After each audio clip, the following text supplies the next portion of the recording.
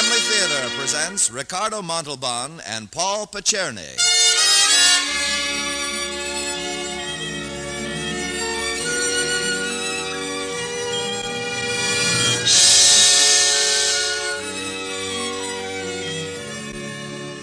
From Hollywood, the Mutual Network, in cooperation with Family Theater, presents Under Fire, starring Paul Picerni. And now, here is your host, Ricardo Montalban.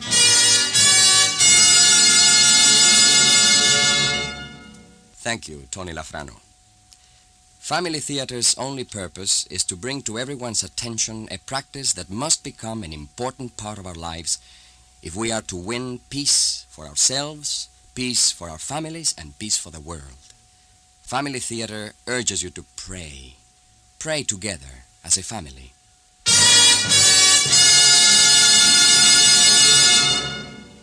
And now to our transcribed drama, Under Fire, starring Paul Picerni as Ben.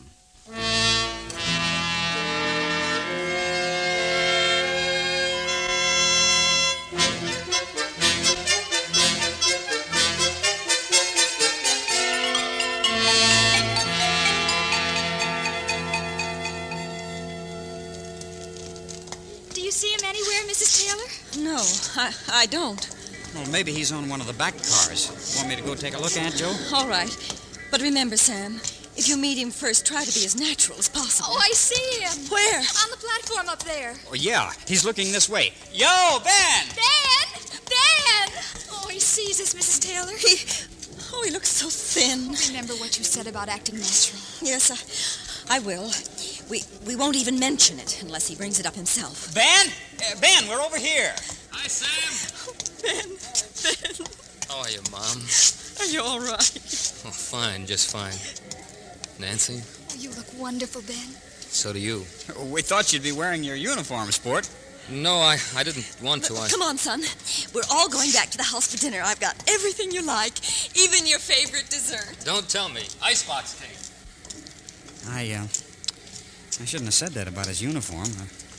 I was trying to act natural. Oh, it wasn't your fault, Sam. He just hasn't gotten over it. Yeah, I guess we can figure he's going to be a little touchy on the subject for a while anyway. Probably. Say, I meant to ask, how come your brother didn't come down to meet the train? Well, Mike was pretty busy at the bank this afternoon. Well, so was I. But old man Peters let me off. We'd better start back to the house, Sam. Mrs. Taylor's planned dinner for 6. Hey, wait a minute. Is Mike sore because of what happened to Ben? Oh, I've tried to explain it to him. Ben's his best friend. I know, but Mike says he went through a war, too. Then you'd think he'd understand. Seems to be just why he can't. He says no matter how you look at it, no matter how you try to explain it, it always comes out the same way. What's that? Ben's a coward.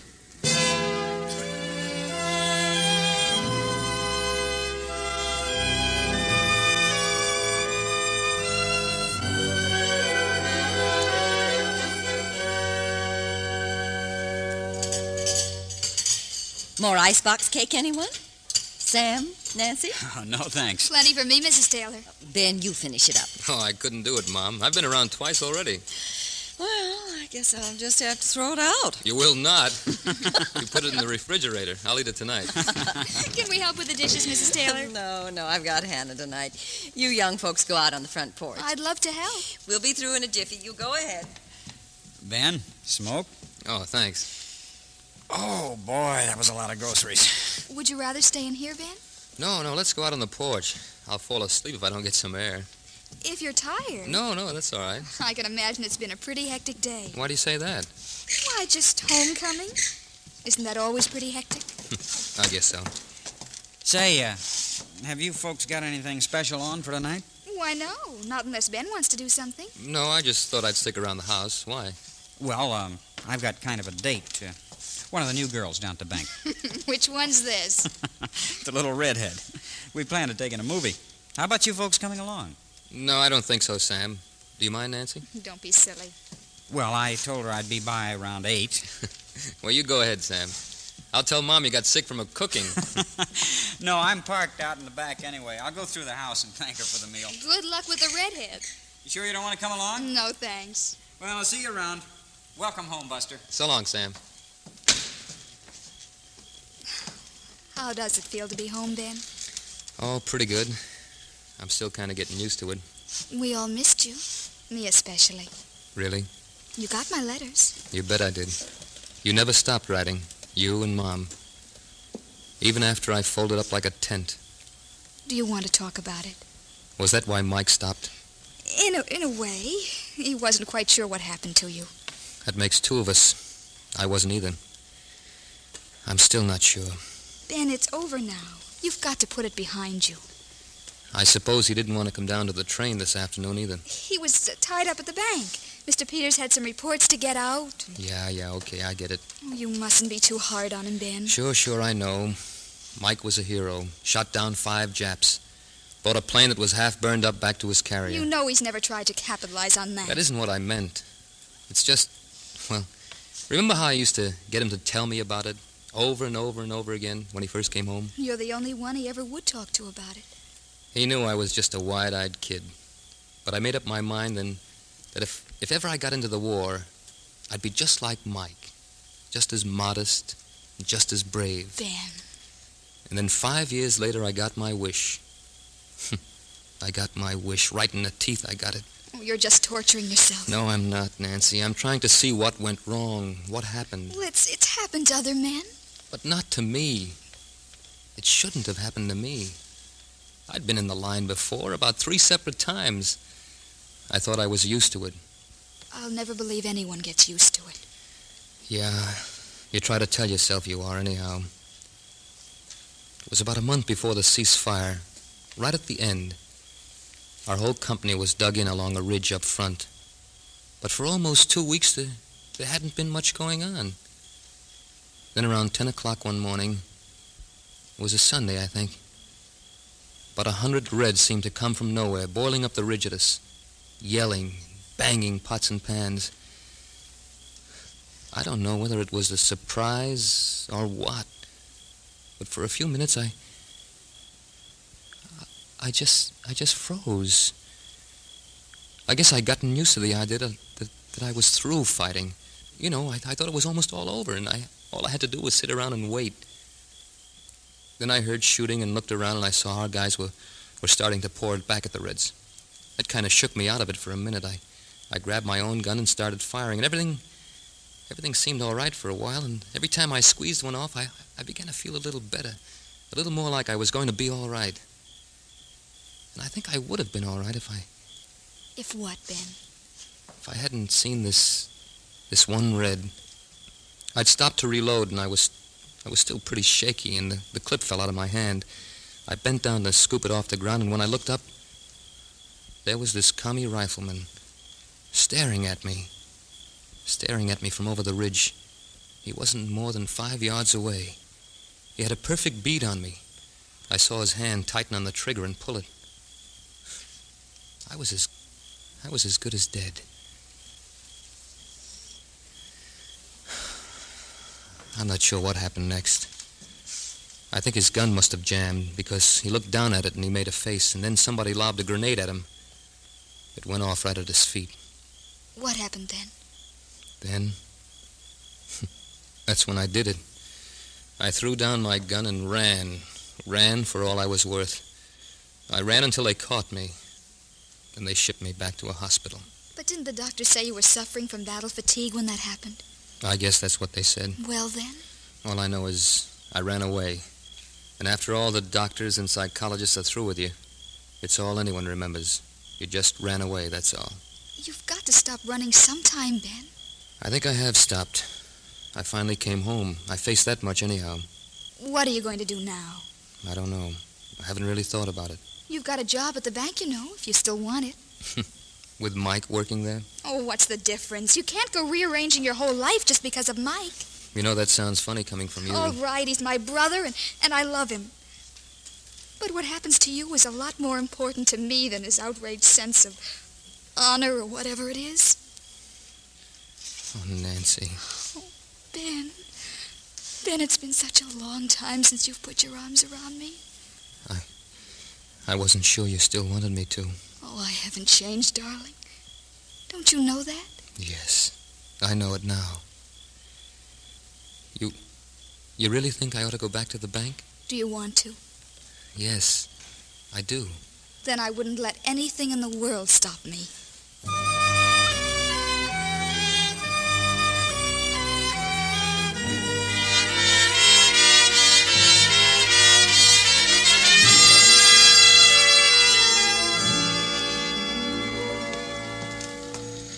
Oh, Mike, Yeah, Sam? Mr. Peters wants to see you in his office. Okay.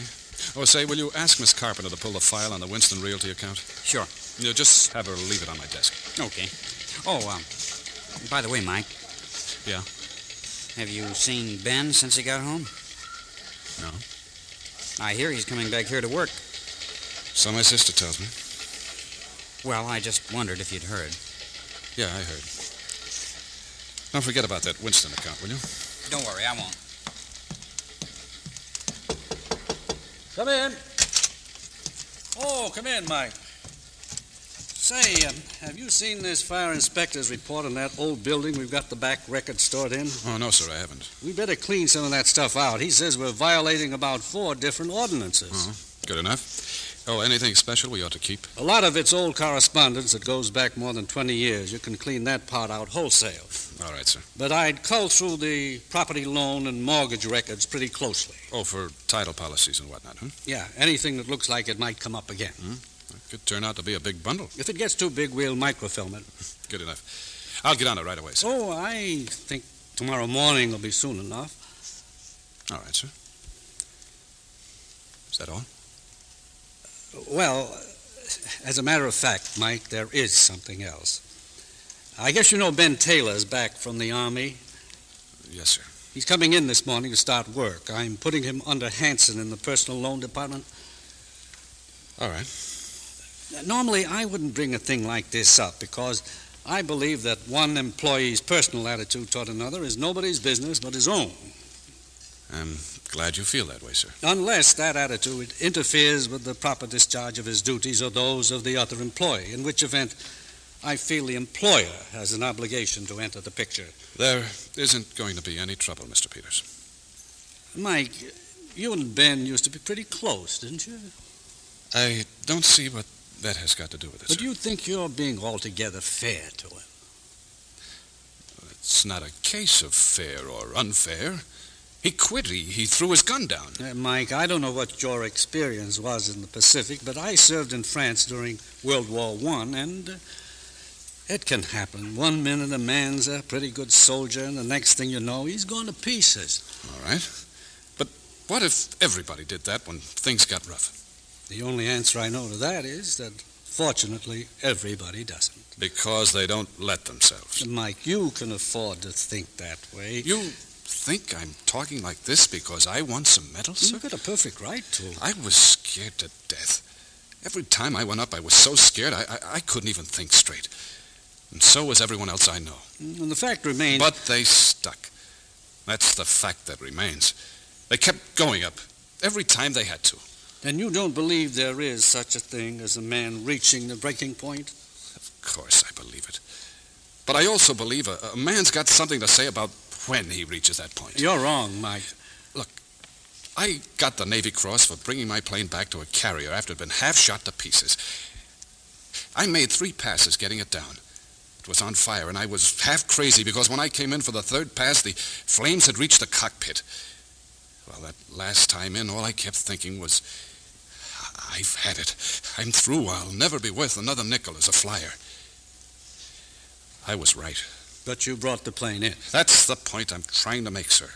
No matter how close you get to falling apart, there's always a little something left in reserve if you really need it. I wonder. I don't. It's the only reason I'm alive. Maybe Ben didn't have that reserve. He had it. He was just afraid to use it. Well, as I said, Mike, your private feelings in this matter are your own. You don't have to worry, Mr. Peters. I won't bother Ben. I hope not. You can depend on it, sir. If he's able to live with himself after what's happened, my opinion won't affect him one way or another.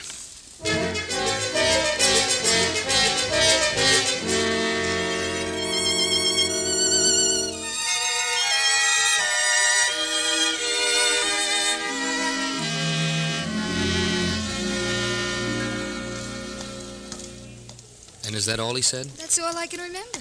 And he said he went all through this yesterday with Mr. Peters? He said Peters brought it up.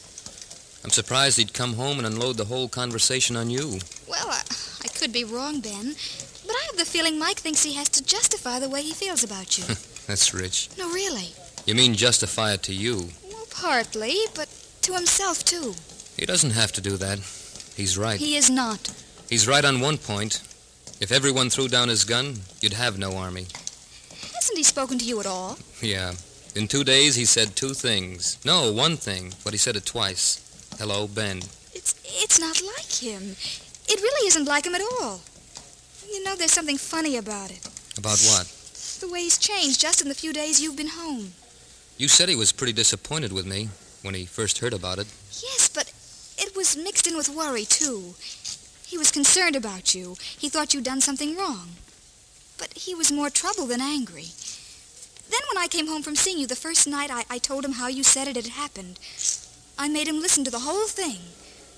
It made him furious. Well, I'm not surprised. Well, here's the funny part.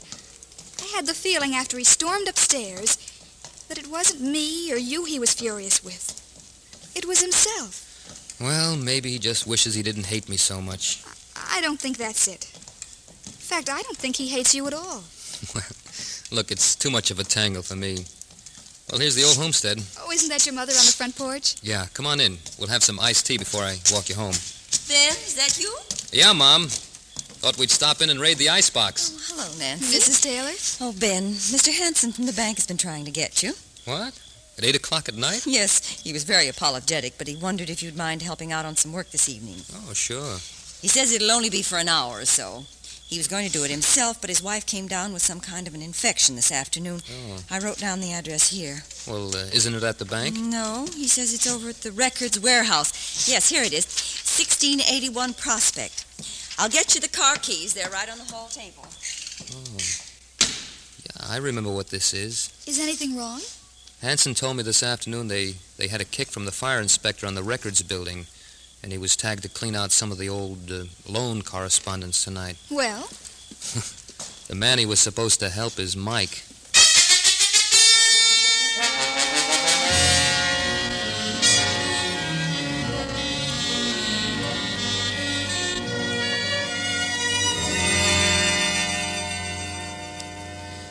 Look, Nancy, this is nonsense. I'm going to take you home. Please, dear, I'm asking you as a personal favor. Let me come along. Well, it's silly. I'm not afraid of Mike. It's not a case of being afraid. I just don't want either of you to stumble into something you'll both be sorry for later.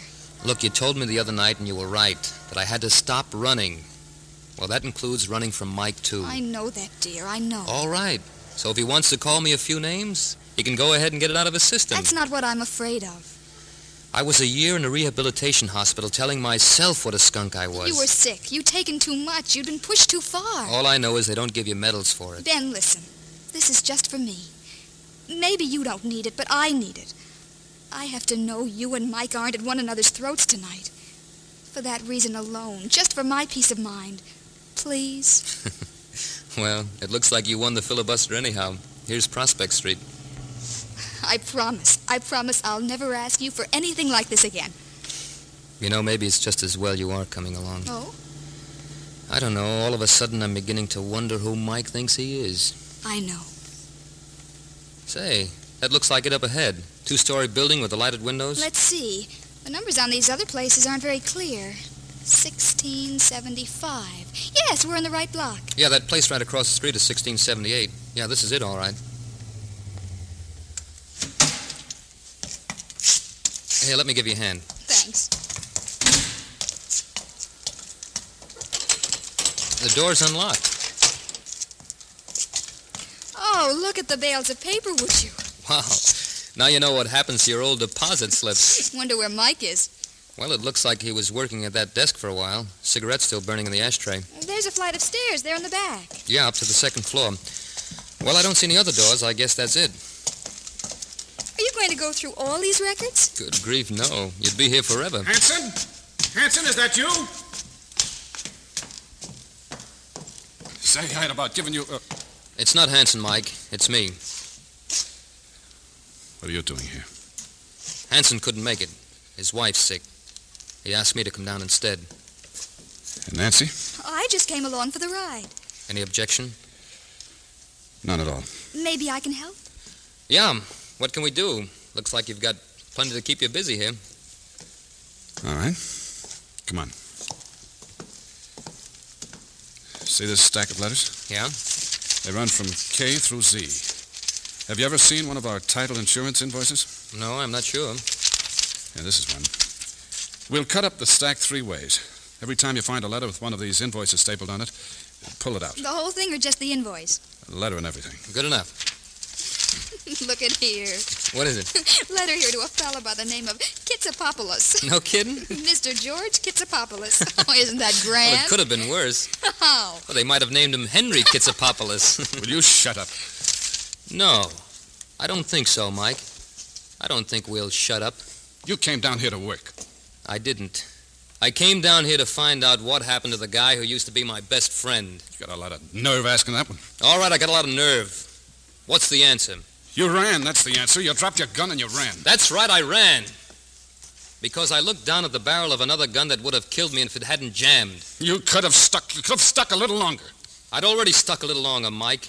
There was one guy left from my original platoon, me. And when that gun jammed, I knew it was the last break I was going to get. What if everybody felt that way? I don't know. I just don't know. Ben, look, smoke. What? The stairs are on fire. Fire. The stairs. It must have been that cigarette. Oh, Mike, is there any other way out? I don't know. No, No. look, it's just smoke. The fire hasn't reached the stairs yet. Come on, we can still get down this way. No, the whole room's burning down there. There's no other way. Mike, come on. I can't. You've got to, Can't Mike. go It's through the that only way fire. out. No, I can't. Not Come again. on, Mike, I said, come I'm on. through. Let go of me. Where's the reserve, Mike? The one you were telling Peters about. The stairs, they won't hold. Nancy, take his other arm. I can't. Hold on, Mike. You used it up somewhere, Mike. Is that where it went? You used it up bringing that ship of yours down? I don't know. I don't know. Maybe like I used mine up looking down the barrel of that guy's gun, huh, Ben, Mike? we're at the bottom. All right, honey, cover up your face and get ready to make a run for it. The door's still clear. Pull it open as soon as you get there. You're all set, Mike? I won't make it. I won't make it. Sure you will now, Mike. Hang on. Hang on tight and keep moving. Okay, honey, shove off.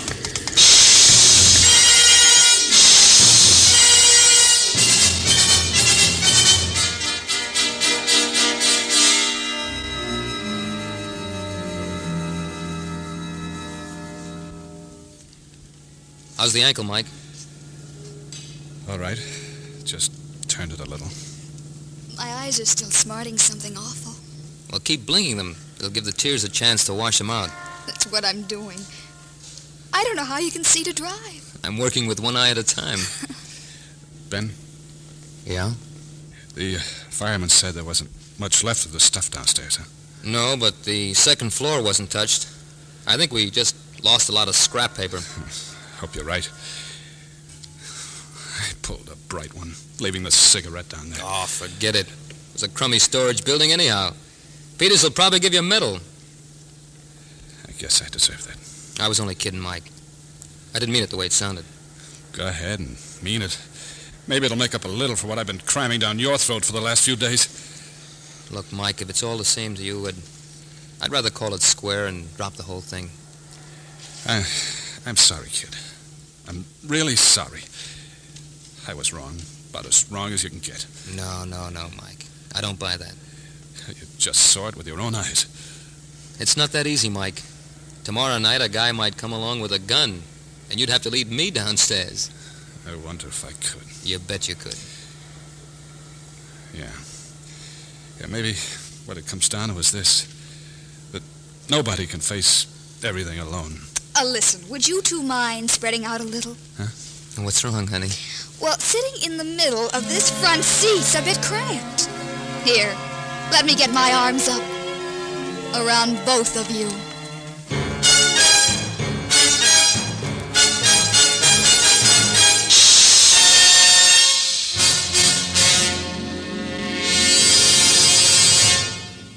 This is Ricardo Montalban again. A friend of mine recently paid a visit to the United Nations building in New York City. And while he was there, he attended a session of the Security Council. Now, this friend of mine is a hard-headed, practical man with a tendency to disparage the lumbering machinery of international diplomacy. He feels the problems of the world could be dealt with much more swiftly and efficiently if diplomats would just forget the niceties of protocol and get down to business. Well, at least that's how he used to feel. But after visiting the United Nations, he expressed real amazement that any international conference had ever settled a thing. It's the language barrier, he told me. Everything's got to be thrashed out so that the French understand that what the delegate from Siam told the Greek representative in English means the same thing to the people from Yugoslavia when it is explained to them by a Dutchman working through an interpreter. I'm surprised they can even come to an understanding on when to break for lunch. Well, as I said, my friend is a realist. And he would be the last man alive to declare that the challenging and, in some ways, terrifying problems which confront the world today could be solved merely by the adoption of a common language. But it is true, and I think our ablest statesmen realize that what is missing from the language of diplomacy today is a common vocabulary of terms. Words like honor and justice, good and evil, right and wrong, no longer mean what they used to. For the sorry reason that a great segment of mankind has ceased to heed the moral laws which first gave meaning to those words. But the laws behind those meanings still exist. And there's a sovereign lawgiver to whom we can always appeal for guidance in understanding them. Whether we are statesmen or stock clerks, each of us will find Almighty God a willing and affectionate listener when we speak to him in his language, a language having the power to wipe evil and misunderstanding from the face of the earth, the language of prayer. It's true. A world at prayer will be a world at peace, just as anywhere in this world, the family that prays together stays together. More things are wrought by prayer than this world dreams of.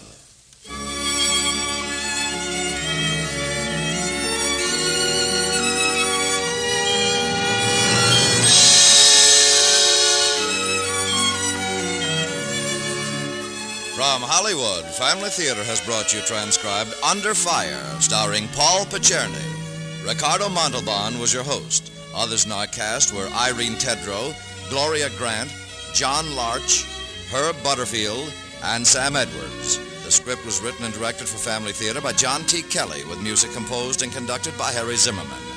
This series of Family Theater broadcasts is made possible by the thousands of you who feel the need for this type of program, by the Mutual Network, which has responded to this need, and by the hundreds of stars of stage, screen, and radio who give so unselfishly of their time and talent to appear on our Family Theater stage. To them and to you, our humble thanks. This is Tony Lafrano expressing the wish of Family Theater that the blessing of God may be upon you and your home, and inviting you to be with us next week when Family Theater will present Down Payment, starring Robert Francis. Ann Blythe will be your hostess. Join us, won't you?